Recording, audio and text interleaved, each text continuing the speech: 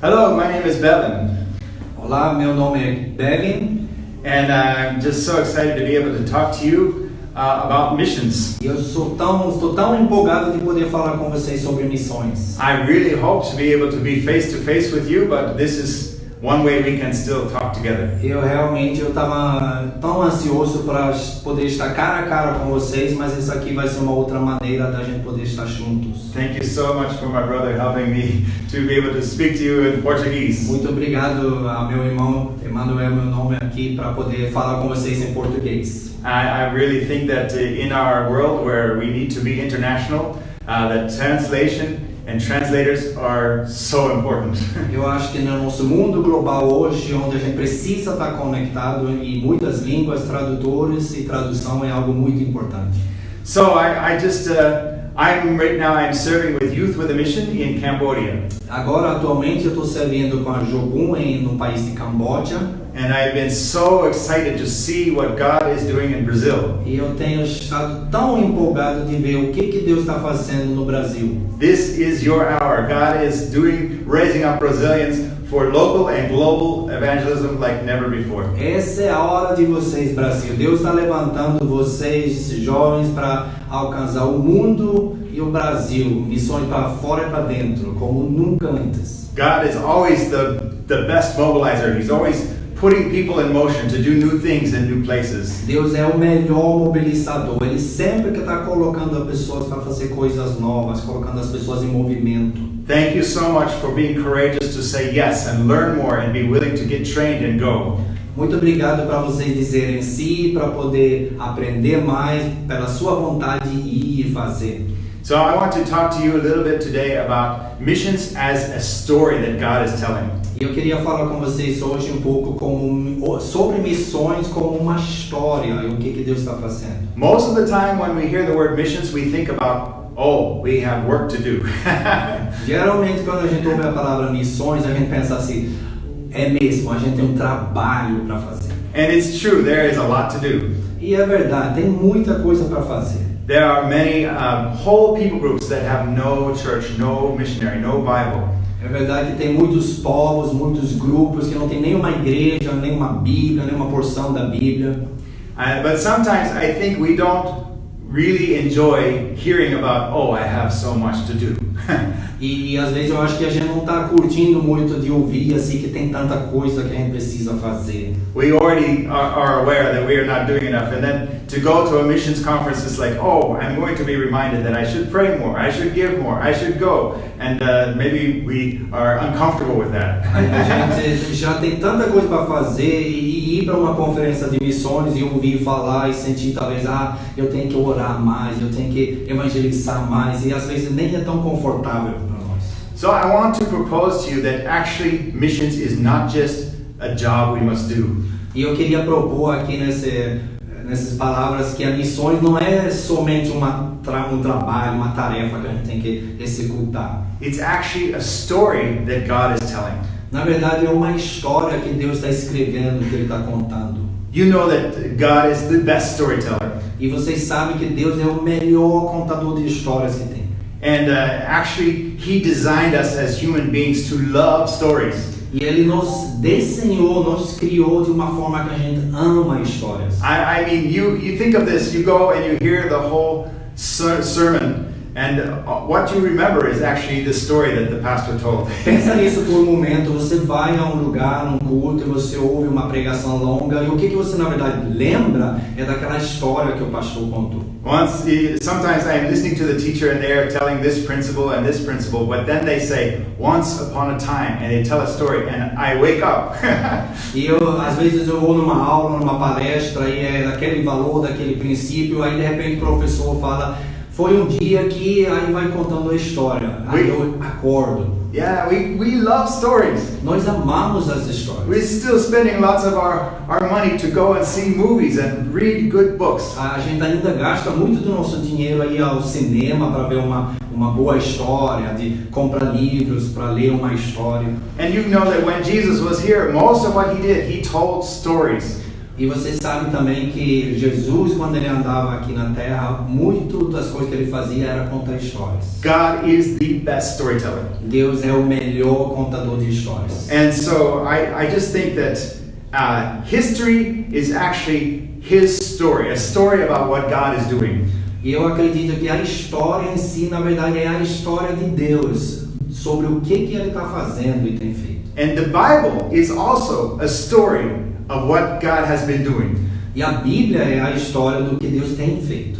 Often we read the Bible to find principles to make my life better, like a manual, and it's good for that. E muitas vezes a gente lê a Bíblia como um manual de vida, como a gente deve viver, e ele é bom para isso. But it's actually also like a window to see the larger story that God is telling. Mas também é uma janela para a grande imagem, a história geral do que Deus está fazendo. And when we understand what He's been doing from the beginning until Revelation, then we understand where our story fits in that big story. E quando a gente entende o que Deus está fazendo e tem feito desde a criação até o Apocalipse, e a gente se enxerga naquela história, a gente se encaixa, a gente entende onde estamos nessa história. So usually when we study the Bible, we look at each book independently. Então geralmente quando a gente estuda a Bíblia, a gente olha cada livro separadamente. But what if the Bible is not just a collection of different stories, but one story from the beginning to the end? Mas e se a Bíblia não é simplesmente uma coletânea de livros, mas um grande livro, uma só história? I think it is. Eu acredito que seja. And I would propose to you that the introduction to this story is Genesis 1 through Genesis 12. E eu queria propor aqui que a introdução às minhas palavras aqui é Gênesis de 1 a 12. In the beginning, once upon a time, God created the world. No começo, no início, Deus criou os céus e a terra. But then everything got broken. Mas aí tudo se quebrou. And God had to start again with Noah. E Deus teve que recomeçar com Noa. And then he found this one man in the desert named Abram. E aí ele encontrou no deserto este homem chamado Abraão. He said to Abram, okay, here's the plan. I'm going to bless you, and through you, I'm going to bless all the nations. E ele disse para Abraão assim, seguinte, esse aqui é o plano. Eu vou te abençoar e através da sua vida, da sua família, vou abençoar todos os povos da terra. So that's the introduction to this amazing story God is telling. Essa aqui é a introdução a essa história fantástica que Deus está contando. But every good story must have a great ending. Mas toda boa história tem que ter um bom final também. My wife, she really does not like to watch a story that has a bad ending. Minha esposa, ela realmente não curte uma história, um filme que não tenha um final feliz. She would say, why did I watch that? It's a terrible ending. The good guy's supposed to win. E ela fala assim, por que eu assisti esse filme? Porque o cara bom tinha que ter sobrevivido, tem que ter um feliz final. Right. Final feliz, né? Well, the good news is this story has a great ending. Mas a boa notícia é que essa história tem um final feliz. And you can see in the book of Revelation that Jesus wins and every nation, tongue and tribe is there and every knee bows. E você vai ver no Apocalipse que essa história tem um final bom. Jesus ele ganha e todo tribo, nação, raça vão adorar nosso Senhor Jesus. So this story has a good beginning, a good ending, but who is the main character? E essa história tem então um bom começo e um bom final, mas quem é o personagem principal dessa história? Who is at the center of this story? Quem está no centro dessa história? We know the right answer. Nós sabemos qual é a resposta. It's one of those answers we always give in Sunday school. Jesus, É uma daquelas respostas que a gente sempre dá na escola dominical, é Jesus, né? If I say Jesus, it's probably the right answer, right? Se eu falar Jesus, provavelmente é a resposta certa, certo? But actually, we read the Bible like we are the main character sometimes.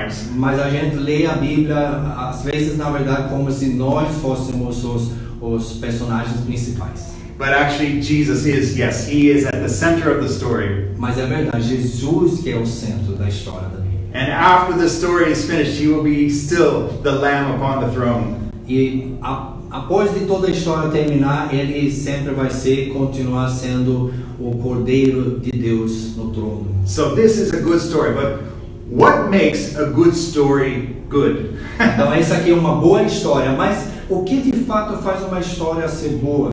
Think about the movies you see and the books you read. Why do you like those stories? Pensa nos filmes que você assiste, nos livros que você lê. O que faz eles serem realmente bons? Well, there's many have different reasons, but some of those things are things like love and adventure. E pode ter muitas ações, mas alguns deles provavelmente são aventura, amor, danger and heroes. Tem perigos, tem heróis, romance and sacrifice. Tem romance, tem sacrifícios. The battle between good and evil. Tem a batalha do bom e do mal. Relationship. Relacionamentos. And the reason we love these things is because we are made in God's image, and this is the kind of story He is telling. E a razão que a gente gosta dessas coisas é que nós somos criados em imagem e semelhança dele, e por isso que a gente gosta desses aspectos. But I have noticed that sometimes the type of stories we like is a little bit different if we are men or women. Agora eu tenho notado que às vezes a história que a gente gosta, às vezes é um pouquinho diferente dependendo se a gente é homem ou mulher. Typically, the women are they like the kind of stories that are about relationship. Tipicamente as mulheres gostam das histórias que tem muito relacionamento, né? And the guys are watching the stories that have like the battle and adventure and conflict. Nós os homens gostamos das histórias, das aventuras, dos conflitos, das guerras. Maybe the guys like to watch movie like Gladiator or Braveheart. Talvez nós homens gostamos muitas das vezes o filme como o Gladiador, o Braveheart, Coração Valente, né? Or and the women, maybe they like to see Downton Abbey or While You Were Sleeping or these kind of romantic movies. Talvez as mulheres muitas vezes gostam desse filme que ele mencionou, ou por enquanto você estava dormindo e outros. But in my relationship in my marriage, it's actually a little bit different. I like the relationship movies, and my wife, she likes the conflict movies. Não tem que ser, na verdade, o meu relacionamento é um pouco oposto. Eu gosto dos filmes dos relacionamentos e minha esposa gosta das aventuras e das batalhas também. But the good news is, in this story that God is telling, there is both of these themes. Mas a coisa boa é que nessa história de Deus tem as duas coisas. There is the theme of relationship and romance. Tem esse tema dos relacionamentos entre as pessoas. And there's also the theme of action and adventure and conflict. E tem também esse tema da ação, dos conflitos, da aventura. Right, so we know that this story is about God's love for His bride. E a gente sabe que essa história é sobre o amor de Deus para sua noiva. Often in the Bible, He refers to Himself as the bridegroom in love with His bride, all of us. E muitas vezes na Bíblia ele se refere a si mesmo como noivo, apaixonado por sua noiva, que é nós. And you can see at the end of the story, it's actually a wedding feast that is happening. E você pode ver que lá no final da história, na verdade, é uma grande festa de casamento. Missions is not just winning people groups, it's completing the bride of Christ. Na verdade, missões não é só ganhar almas, assim, é na verdade fazendo completo o noivo. So she is ready for the wedding feast at the end of the story. Para que a noiva seja pronta para o casamento, para a grande festa, para a recepção. So definitely this is a love story. E definitivamente essa história é uma história de amor. But there is a bad guy in this story. Mas também tem nessa história uma pessoa que é do mal. And at the beginning of the story, this bad guy, he led a revolt against God, and 1/3 of the angels joined him. E no início da história, esse cara ruim, cara mau, ele lidera uma rebelião contra Deus e ele leva 1/3 dos anjos com ele. And then he deceived the first man and woman, and was kicked out of the garden. They were kicked out of the garden. E aí ele engana o primeiro homem, a primeira mulher, eles são expulsos do jardim do Éden. But as they were leaving the garden, God made a prophecy. He made a declaration of war. Mas assim que eles estavam saindo do jardim, Deus fez uma declaração, ele fez uma promessa lá, ele declarou guerra. In Genesis 3:15 he says, there will come a time where from the seed of the woman there will come somebody who crushes the head of the serpent. E ele falou lá no Gênesis 3:15 que vai chegar o dia que o filho da mulher vai esmagar a cabeça do serpente. So there is definitely ongoing conflict between good and evil even to this day. Então definitivamente tem um conflito atual que acontece entre o bom e o mal até os dias de hoje. That's why he says to us, put on your armor every day because you are going into the battle. É por isso que ele nos encoraja, se reveste com as armaduras santas todos os dias. And he invited us to pray prayers like this: Thy kingdom come, thy will be done, on earth as it is in heaven. E ele nos orienta assim, ora, venha teu reino, seja feita a tua vontade, assim na terra como no céu. This is a battle cry. Essa aqui é um grito para a batalha. This is something you could shout from the front of the battle line. É algo que você poderia estar gritando lá na linha de frente. Thy kingdom come! Venha teu reino. Right? So this is all of these things are together. Então todas essas coisas, esses componentes estão nessa história. And but you know, this story impacts the future of the world and the future of everybody in it. E vocês sabem que essa história ele causa um impacto no todo o futuro, no todo mundo e todo mundo nesse mundo, todos nós. This is the most important story being told, and the impact of what happens will influence everything. Essa aqui é a história mais importante a ser contada, e essa história influencia tudo e todos. So you think, I would think, if you have such an important story, then you must pick the most qualified people to be in the story. E aí você talvez pensa, eu penso assim, que então se essa história é tão importante, você tem que selecionar com muito cuidado aquelas pessoas mais qualificadas para contar essa história. The smartest and the richest and the most handsome. Talvez os mais inteligentes, os mais ricos, os mais... That's how we would do it, to pick the most qualified people for they play the important role in the story. Talvez assim, é assim que a gente ia fazer, escolher as pessoas mais qualificadas para fazer esse ser o papel mais importante da história. But how did God do it? Mas como foi que Deus fez? He goes out of his way to pick the weak and the foolish. Na verdade, ele escolhe outro caminho e ele pega daqueles que não têm significado, os humildes, os simples. When Jesus was picking his team, he picked the fishermen and the tax collectors and the ordinary people. Ele escolhe os pescadores, o coletor de imposto, as pessoas comuns. And you know, when God was picking the king, the next king for Israel, he sent Samuel to the house of Jesse. E aí vocês sabem também que quando Deus vai escolher um novo rei, ele leva o Samuel, the home of Jesse. Ele leva Samuel para a casa do Jesse. And Jesse said, "Okay, yes, I have these strong, big sons." Jesse disse assim, seguinte, eu tenho aqui esses meus filhos fortes, assim, valentes. They look like kings. Eles certamente parecem com reis. But each one, God said, "No." Mas cada deles Deus falou assim, não. Finally, they all go past, and Jesse says, "Is there anyone else?" E todos eles passam o Samuel pergunta a Jesse, não tem mais ninguém? And Jesse says, "Oh yeah, there is my youngest son. He's out with the sheep." E aí Jesse fala assim, sim, tem um mais novinho, ele está lá no campo cuidando das ovelhas. And God says specifically, "I do not look at the outside, I look at the heart." E Deus fala especificamente assim que ele não olha para o exterior, ele olha para o coração. And I don't know about you, but I find this so encouraging. Eu não sei de você, mas eu acho isso tão encorajador. God loves to pick people just like us to play an important part in His story. Deus ele gosta, ele ama de escolher pessoas assim como nós para contar essa história. This is His way of doing things always. É a maneira dele de fazer as coisas sempre. Because then, when things happen through our lives, because we just said yes, I'm willing, God gets the credit and the glory. Porque assim quando as coisas acontecem através de nós, quando Deus age, ele simplesmente tem a toda a glória. For you and I, our biggest qualification is just to say, I'm willing, I'm available. Porque a maior qualidade que nós temos é dizer, eu estou disposto, eis-me aqui, eu vou. Now, one story that my wife and I both like a lot is this big story called Lord of the Rings. It's a big movie. É uma história que eu e minha esposa gostamos muito, é essa história Senhor dos Anéis, é uma grande história, um trabalho épico.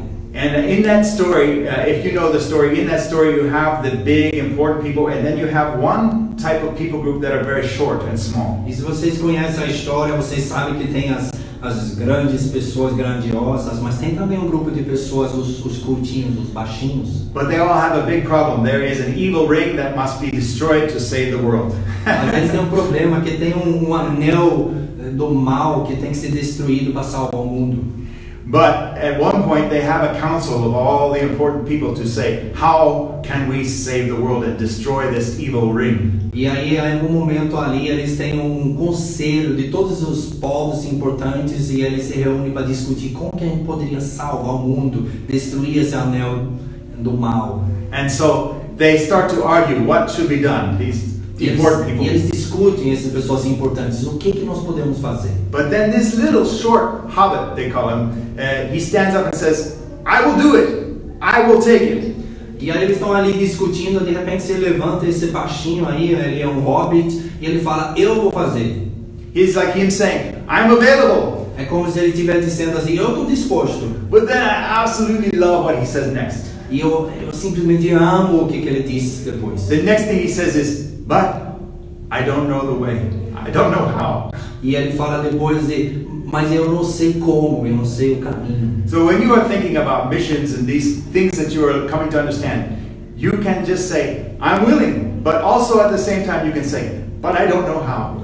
E quando você pensa em missões, pensa assim, você pode dizer assim, eu estou pronto para ir, mas eu não sei como, eu não sei qual é o caminho. And we can just say, I'm willing, but God, what is the next step? E a gente pode dizer a Deus, Deus, eu estou disposto. Qual é o próximo passo? So we can be sure that actually this task, if we're going to call it a task, the saving the world is not on our shoulders.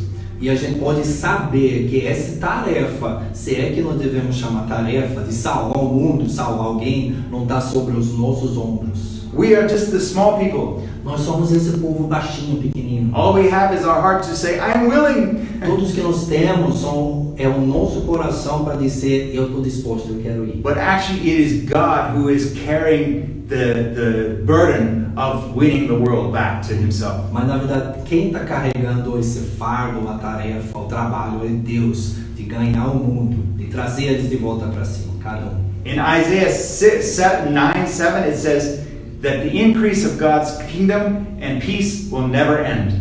Na Isaías 9, 6 a 7 diz que o crescimento do reino dele e a paz nunca haverá, não haverá fim. And I can tell you from where I stand, I see evidence all the time, like in Brazil and around the world, of the kingdom of God is advancing every day. E eu posso dizer, aonde eu estiver, seja aqui no Brasil, onde eu trabalho, que o reino de Deus avança todos os dias. But then the next thing it says is very encouraging. It says, the zeal, the passion of the Lord will accomplish this. Mas o que muito encorajador vem depois que ele fala assim, que o selo do Senhor fará isso. This is Paixão good. de Deus. This is good news. Essas são boas notícias. Why is that good news? Por que isso é boa? Well, boas notícias? because our passion, our zeal, sometimes is very big, and I want to say, send me to India. Isso é bom porque às vezes o nosso selo, a nossa vontade é grande e forte. Eu quero ir para a Índia, sei lá onde. But other times we say, oh, please, can I watch Netflix all day? Mas às vezes também a gente fala assim, oh Deus, por favor, será que eu não posso assistir Netflix o dia inteiro hoje? So our zeal comes and goes, but God is the one who uses ordinary people like us. Então nosso selo nem sempre é constante, vem e vai, mas o selo do Senhor é o que fará. And there also is one very important difference between this story that God is telling and the stories that we normally see on E tem TV. mais uma diferença aqui muito importante entre essa história de Deus e as histórias que geralmente a gente assiste ou lê. If you find a movie, a story you really like, you can read it or watch it many times. It will never change. Uma história que você assiste, um livro que você lê, você pode ver várias vezes, ler várias vezes e ele não muda. That's because that story is finished. It's already edited and complete. Isso é porque daquela história já está terminado, finalizado, ele é completo ali. But this story is a little bit interesting. It's still being written. Mas essa história da Bíblia, ele é interessante porque ele ainda está sendo escrito. We can see the end. We can read about the end of the story, and we know, yes, God wins at the end. A gente pode ler lá ao final e a gente sabe que se lá no final Deus ganha. But actually, how we get there is influenced by the choices you and I are making today. Mas na verdade, como que a gente chega até aquele final? Isso é influenciado pelas escolhas que eu e você fazemos hoje. When we take the courage to say yes, it actually influences how quickly we get to that point at the end of the story. Quando eu e você escolhemos hoje de dizer sim, isso influencia o quão rápido a gente vai chegar ao final. If more of the body of Christ understands God's love for the nations and His determination to complete His bride, then we will get the job done quicker. Se quanto maior parte da igreja que entende que a gente precisa alcançar os povos, a gente precisa preparar o noivo para o retorno preparar a noiva para o retorno do noivo, quanto mais rápido a gente vai chegar no final da história. But we have a choice. Mas nós temos uma escolha. We can also say, I don't want to do this. I'd rather to take care of my own life. Mas a gente tem a escolha. A gente pode dizer assim, não, muito obrigado, eu prefiro cuidar aqui da minha vida, da minha própria história. But I know that even if many people say no, there is always people who are willing to say yes. E eu sei que mesmo que tenha muitas pessoas que dizem não, tem muita gente disposta a dizer sim. And right now in the body of Christ, the majority of the believers are actually not in the West, but in the South. E agora, na verdade agora, a maior parte do corpo de Cristo não está no West. They're not in the West, they're in the South. Eles não são no Ocidente, eles estão no Sul, outras partes do mundo. So, and in places like Latin America and Asia and Africa, the body of Christ is stronger and stronger. Lugares como a América do Sul, África, Sul da Ásia, o corpo de Cristo ali está cada vez mais forte. And many more young men and women are saying, yes, I want to be a part of finishing the Great Commission. E cada vez mais jovens, homens e mulheres estão dizendo sim, eu quero ser parte de finalizar esse trabalho, a grande comissão. And we saw amazing evidence of that in the send that happened here in Brazil. E a gente viu uma parte disso aqui no descendo do Brasil, com tantos jovens presentes dizendo sim. So God is doing amazing things, and you are invited into His story. Então Deus está fazendo coisas tremendas e você é um convidado a participar da história dele. Be encouraged that the burden for reaching the world is not on your shoulders. You are just a hobbit, and you can say, yes, I'm willing, I'm available. Seja encorajado que esse fardo, o peso do trabalho não está sobre seus ombros. Você é somente um pequeno hobbit e Ele que fará. And as many of us little people say yes to Jesus, He will keep advancing the kingdom of God until the glory of God covers the earth. E assim que a gente diz sim a Ele, Jesus é que vai fazer o trabalho, vamos dizer, Ele que vai levar a mensagem através da gente para todos os lados da terra. I find this super encouraging, and I hope you are also encouraged. Eu sinto que isso é tão encorajador e eu espero que você se sinta encorajado também. Missions is not just a task, it's a love story, and it's full of adventure also. Missões não é só um trabalho, uma tarefa, é uma história de amor e cheio de aventura. But even though everything is such an important story, He loves to use ordinary people to do amazing things. E mesmo que seja uma história tão importante, Ele trabalha com a gente, junto com a gente, nós como pessoas normais. And that is us. Isso somos nós. So I will be praying that God keeps giving you the next step and that you just courageously keep saying, yes, I'm willing, I'm available. Então eu vou orar para que Deus continue te revelando o próximo passo e que você está ali disposto a dizer sim. What God is doing here is inspiring many others, so just don't give up. O que Deus está fazendo aqui está inspirando tanta gente em volta do mundo, então não desista. Thank you so much for the chance to communicate with you this way. Muito obrigado por essa oportunidade de eu poder me comunicar com vocês dessa forma. God bless you. Deus abençoe vocês. Amen. Amém.